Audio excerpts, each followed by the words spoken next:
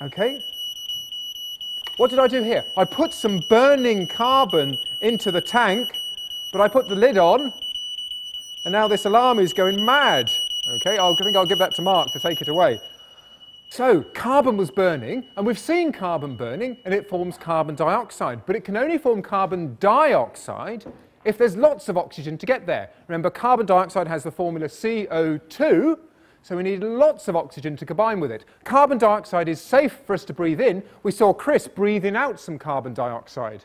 But in this tank here, when I put the carbon into here, this combined with the oxygen, but I put the lid on the top, and there wasn't enough oxygen to form carbon dioxide, and instead it was forming a very poisonous gas called carbon monoxide. And this only has one oxygen atom in each molecule. So the formula for carbon monoxide is CO, not CO2.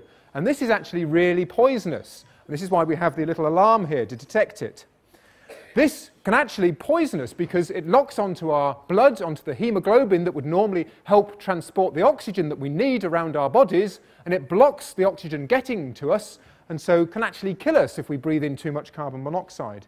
And this is why it's always a very good idea, if you have a gas fire or a coal fire at home, to have one of these little alarms there to detect if the fuel isn't burning properly, then there can be a problem because we're making the poisonous CO. So it's a very good idea to have one of these detectors. Anyway, let's go back to our candles. I'll just add a little bit more carbon dioxide to this, just see if we can get some more candles going. Okay, hopefully those will disappear during the course of the lecture. But this shows two properties of carbon dioxide. One is that the carbon dioxide is heavier than air, but the other one is that it can also extinguish fire. It doesn't allow fire to burn in it, it puts it out. Okay? Well, let's see if we can show that on a slightly larger scale. Okay, I'm going to start a fire over here. I'll just remove these, put them out of the way. If we just move the Bunsen burner a bit.